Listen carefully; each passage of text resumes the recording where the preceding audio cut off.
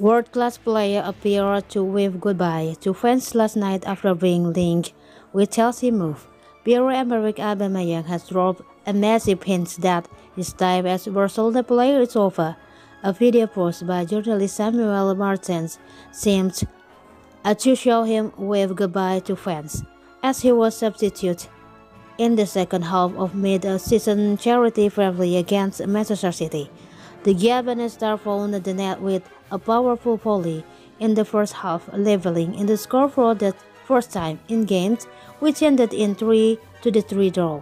He has been strongly linked with a move to Stamford Bridge this summer, as Thomas Tuchel looks for the solution to his goal problems. The German has elected to choose the same front three of Raheem Sterling, Mason Mount and Kai Havertz, with them all yet to find the net during this season.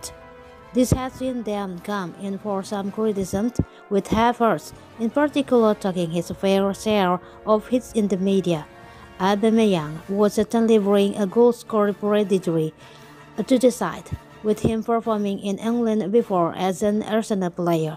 Blues fans were handed encouragement last night that a deal could be on the cards before the next round of fixtures, with a certainly seeming that an emotional-looking Aubameyang was saying goodbye during the friendly at the Nou Camp.